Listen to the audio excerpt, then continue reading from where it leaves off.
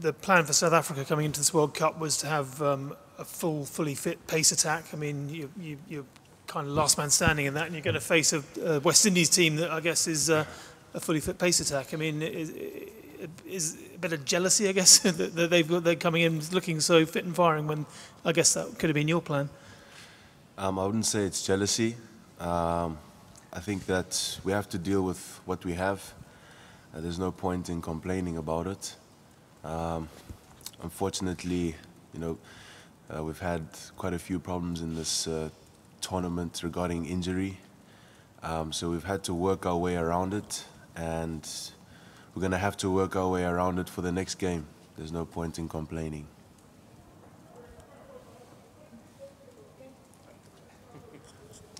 Kagiso, in that last game against India, you, at the start there, really seemed to discover some fire and real passion.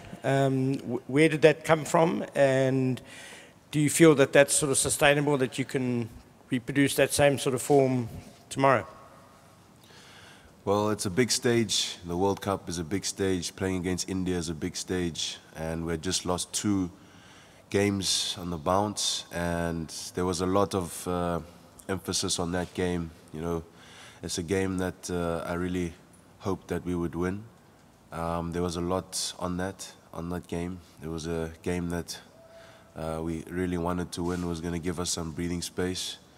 So now we've just got a stiff challenge ahead of us, and we're ready to stand up, rise up to it.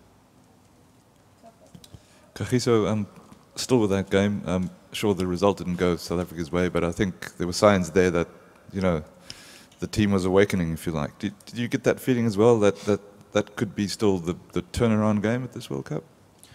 I hope so. We're very hopeful. I think we've played 2 of the best teams in the world. Bangladesh, we felt that we might have been a bit complacent. We talked about it. But we played England, where actually we felt that we really could have won that game. India, we took it right to the death. But I think that's just in our DNA as South Africans, the way we play our cricket. We're always there. If you look at how we play our cricket, we never give up. So we just need a few things to click, and we're working our way around it. And so we're looking to turn it around tomorrow. KG, a few of us have been checking the weather report for Monday every hour.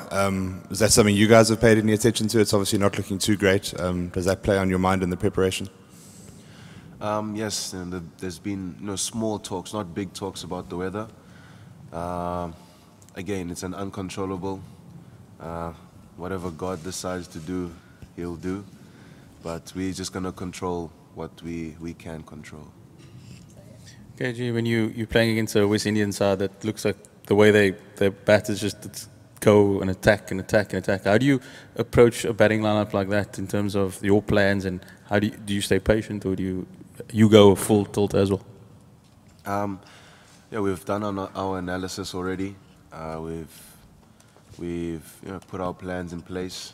So today is just about executing it, or practicing it to make sure that we execute our plans. West Indies is a dangerous team. When they get going, they can really hurt the opposition. So we are aware of that threat, but we believe that we can beat them.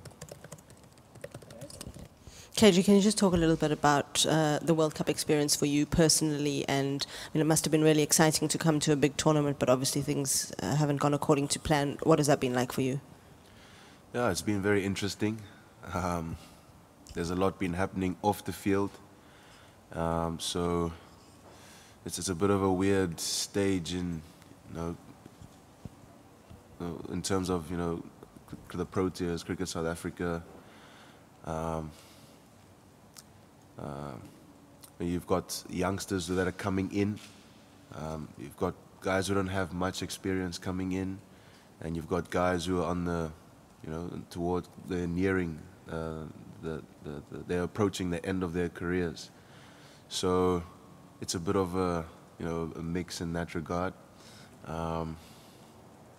We've been playing good cricket, so we hopefully in this tournament we can do more of the same.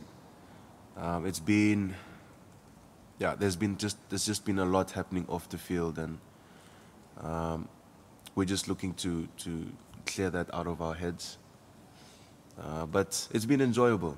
I think the tournament has been well run.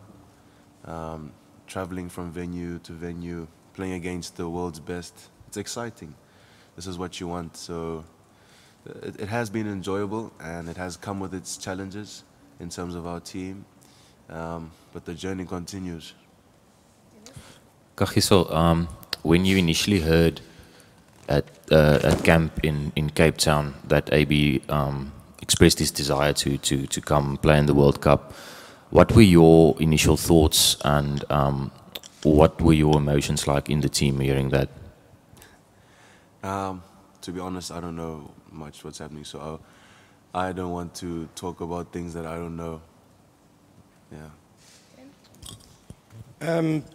KG, in the tournament so far, we've had Jofra Archer, Mitchell Stark, Jasprit Bumrah, that they've all produced sort of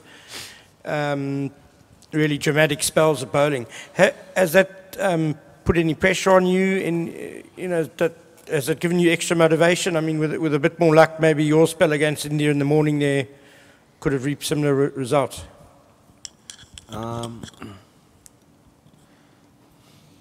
I think they're all phenomenal bowlers. I admire watching other bowlers bowl. I think it's nice to see other people do well, not against us though. So I mean, at the end of the day, I focus on what I need to do. Everyone as cricketers, we have our aspirations. We want to achieve certain goals, and I don't think it's put any pressure on me. No. Because I know exactly what I want to get out of the game, so it shouldn't put any pressure on me what they do. I guess, when you do admire another sportsman, it does inspire you. So it's nice to see people do well, because it can inspire you. But I don't think it puts pressure on me. And I think I've played this game long enough to know that when things happen for you, they happen for you. Sometimes you bowl like rubbish, and then you pick up a fifer. And I know it's a cliche, but I've experienced that. And sometimes you bowl well, and you don't get as many wickets as you're hoping for, or you're just out of luck. Catches are being dropped. It happens, and that's really frustrating. KG, you said about needing a few things to click, and in that regard, how important is it for Hashim Amla to kind of rediscover, his form, and how is he going through this phase, possibly at the twilight of his career? It's important for a lot of us to click in the team, and Hash is an important figure. Everybody knows that. He knows that. So we do rely on him, just as we rely on everyone in the team. But I guess you could say we rely on him more. I don't think it's extra pressure for him. I think he copes with it. I think he's really, really sound. He's got a sound mind. He's just a balanced individual. So I think he knows what he has to do. As a teammate, we're just there to support him. We know that he can produce magic out there on the field, and he's been showing signs of it in the warm-up games, and we're really hopeful that he can really come off. We're working hard. We're working in the nets. We're planning. We're doing everything that we can in our power, and he's doing everything he can. So, God willing, hopefully. KG, can you talk a little bit about Buren and how he's slotted into the camp since he arrived? He's obviously a guy who, from the outside looking in, looks like he could have a big role to play, certainly on Monday, given the injury situation. Buren is a really good bowler. I think I rate him a lot.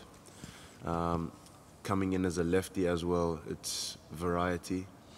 And I think he's got a lot of skill, and he's played international cricket before, so he knows what it's about. I've played, with him ever since I started playing professional cricket, and against him as well. So I've seen enough for me to say that I'm really confident with him being in the team. And he always gives it his all. Yeah.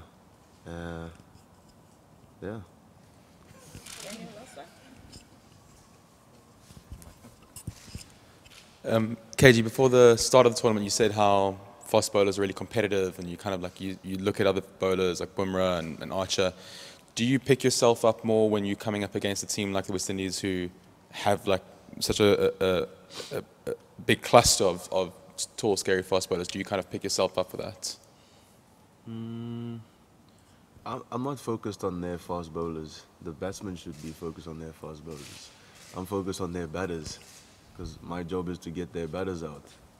I don't know what must I think about their bowlers going into the game. I'm not thinking too much about their bowlers. It's not my job to think about their bowlers. It's not. Yeah, I'm a bowler.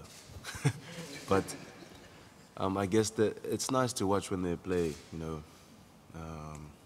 They got some nice pace, got good pace.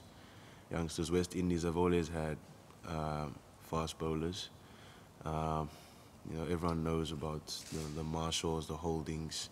So it's very much, I would say, a culture, a culture of fast bowling in the West Indies. And yeah, it's nice to see. It's nice to see. It's good for cricket. It's good to see, fast bowlers still around, and especially for West Indies cricket, it's a good thing. So, yeah, that's it. Cool. Thank you very much.